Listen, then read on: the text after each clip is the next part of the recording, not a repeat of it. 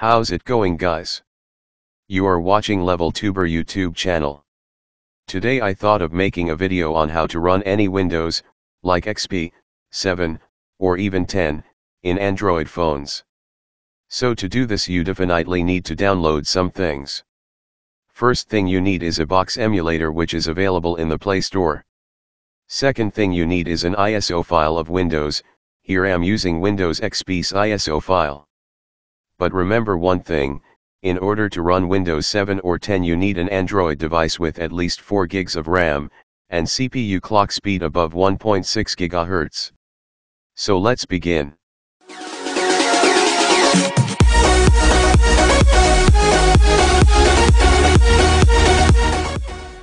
First launch a bochs emulator and press the back button of your phone to enter the menu.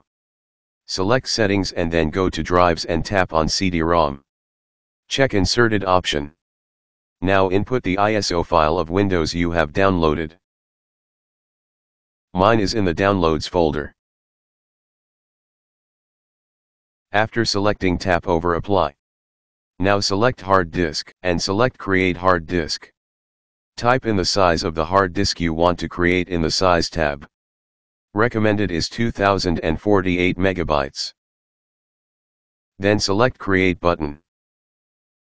Tap the back button to close the tab.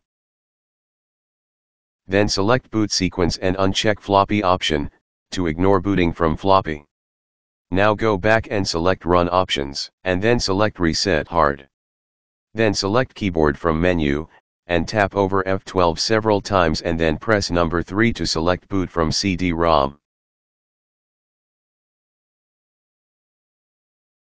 Now you can see it is booting from CD-ROM. It should take some seconds to enter Windows setup.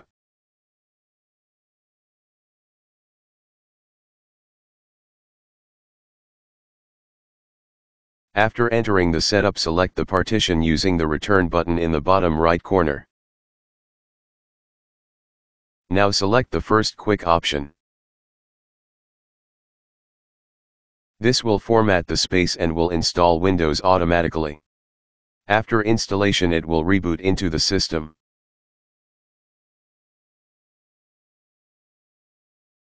Note that these clips are fast forwarded to make the video short. It usually takes some time to install.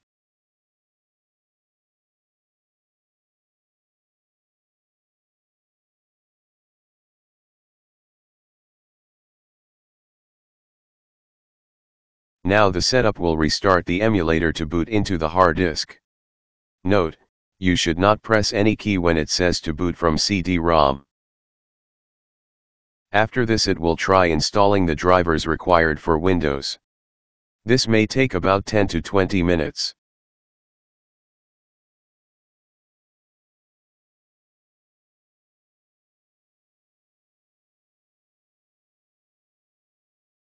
Here you will get an option to set time zone or set date and time.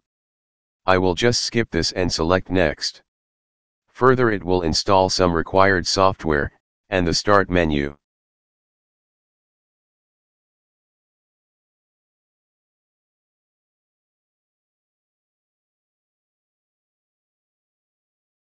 After the installation you will get some questions like this.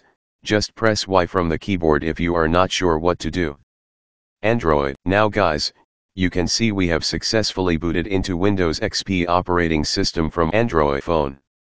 Just like this I will soon return with a video on Windows 10 in Android tutorial. Until then, bye and thank you for watching.